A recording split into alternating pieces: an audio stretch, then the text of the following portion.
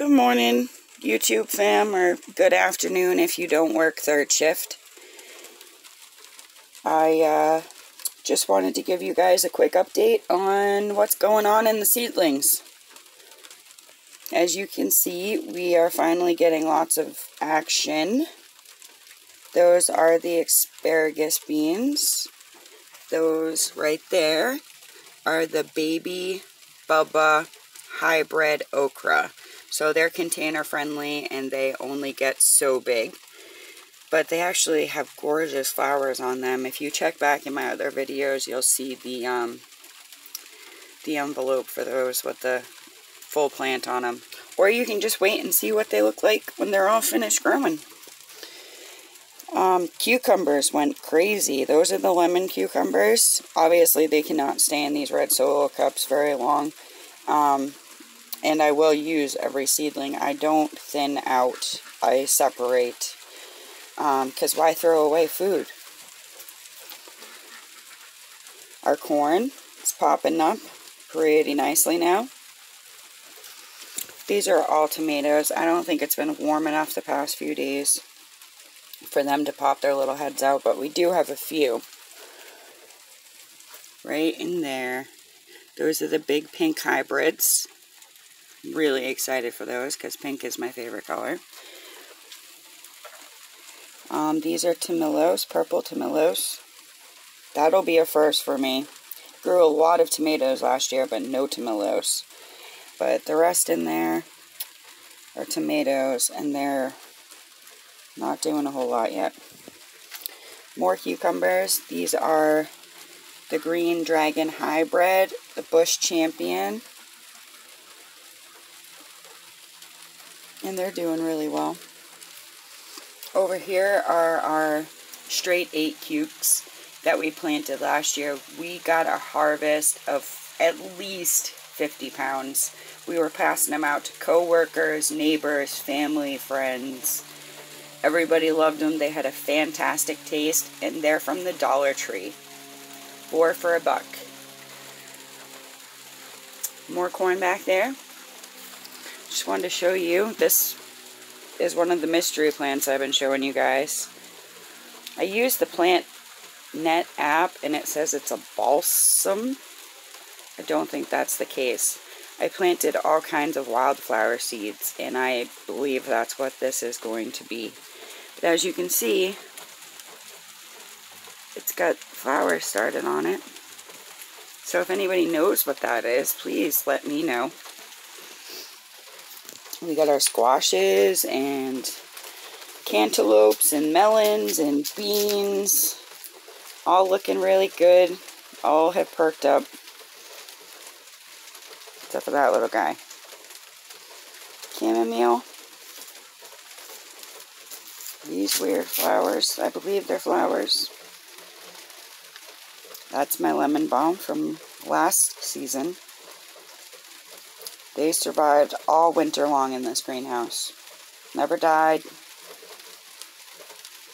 And look at how big and healthy that plant is. It's my not turnip. Those are radishes. My green onions. These are planted from seed. I also have some inside that are store-bought that we planted, and we eat off of them quite frequently when we're making dishes. This mint actually came, Chris's wood is on it.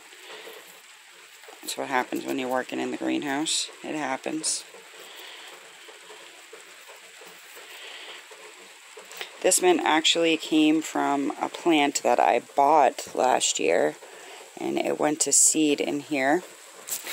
And I found this guy in the bed when I was planting the radishes. My onions are popping up like crazy. They're taking pretty well. I'm hoping this bucket's big enough. The plants that I potted up the other day with you guys. This one is the one that didn't have the roots, and you can see they definitely prefer water to propagate. It's looking a little limp, but these are the guys that had roots. And it's looking pretty good. My grape bushes, the forever beets. I say they're forever beets because they've been in here forever and they just grew all funky. These are the other guys that we planted up the other day together. They're not looking too hot. It might be a little too sunny in the greenhouse for them. My lavender from last year. Starting to get flower buds on it. It's just a little guy right now, but it will grow. It's the Mary Washington asparagus. This is its second year, so one more year and we can start harvesting spears. There's another little shoot coming up down there. The rosemary from last year. Big giant bush now. Those are tigerids and all kinds of pretty bulbs in that one there. That's just an experiment to see if they'll make it in a pot. My brand new rosemary. Bonnie plants are good. I like them. My dill is starting to go to flower. This is the 4th generation. When it goes to seed, we just sprinkle it back into the bucket and create more dill. The infamous cilantro growing in the greenhouse. More flowers. More corn. Mint from seed. Cold stratification works beautifully and it doesn't take months. It only takes, well, for mint and lavender for me it took 3 weeks. Our oregano. More flowers. Kohlrabi. And can't really see it over the kohlrabi right now, but Swiss chard as well. We got lettuces and cabbages in here.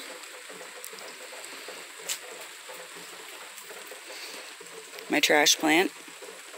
It's getting some green back into it. And guys, check out how much these peppers grew in just a few days. They actually have a stem. I can't believe it. Those are the Carnival blend. What's up? Chris and his 50-ounce shake over here. Delicious. So more cucumbers and look at those tomatoes. Those are the ones we started about 3-4 weeks ago. That's another big pink right there. I believe both of those are. And I think that is the chocolate cherry tomatoes. Cherry tomatoes. More of those crazy flowers up in here.